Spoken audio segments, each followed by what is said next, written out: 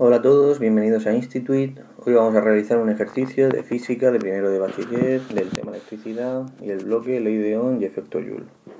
El ejercicio nos dice que en la habitación de Ana hay 3 bombillas instaladas, una de 100 vatios, otra de 60 y otra de 40 vatios.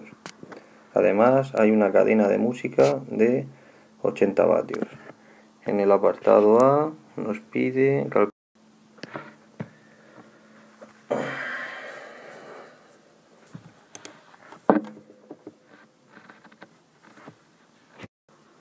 Bien, pues esto es sencillo. La potencia instalada en la habitación será la suma de todas las potencias. 100 vatios más 60 vatios más 40 vatios más la de la cadena de música, que es 80 vatios. Por lo que tenemos una potencia instalada de 280 vatios. En el apartado B nos preguntan qué cantidad de energía expresada en kilovatios hora se transforma en 2 meses si la cadena de música funciona un promedio de 4 horas al día. Bien, pues vamos a calcular la energía de la cadena en un día. La energía en un día va a ser igual a la potencia multiplicada por el tiempo. La potencia es de 80 vatios y multiplicado por el tiempo, que en un día nos dice que se conecta un promedio de 4 horas. Así que 4 por 3600 para pasar a segundos. Tendríamos una energía al día de 1.152.000 julios al día. Bien, y como la cadena nos dice que está conectada durante 2 meses, que son 60 días, pues la energía transformada, que vamos a llamar E, va a ser igual a los 60 días multiplicado por la energía de un día.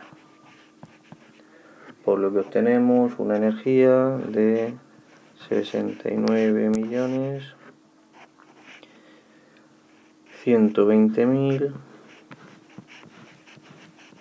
julios. Y para expresarla en kilovatios hora tenemos que dividir entre 3.600.000, que serían julios partido por kilovatio por hora. Así que la energía será igual a los 69.120 julios partido por los 3.600.000, que serían julios partido por kilovatio hora. El julio sería con julio y nos quedaría una energía de 19,2 kilovatios hora. Bien, y por último en el apartado C nos pregunta el gasto que supone en 2 meses si el precio del kilovatio hora es de 0,1 euros. Pues el gasto será igual a esa energía expresada en kilovatios hora multiplicada por 0,1.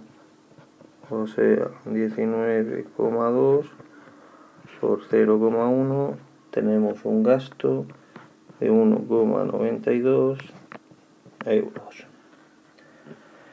Bien, pues con esto acabaría el ejercicio. Ya sabes que puedes guardarlo y compartirlo en tu cuenta y crear apuntes. Muchas gracias y sabes que tienes más ejemplos en Institute.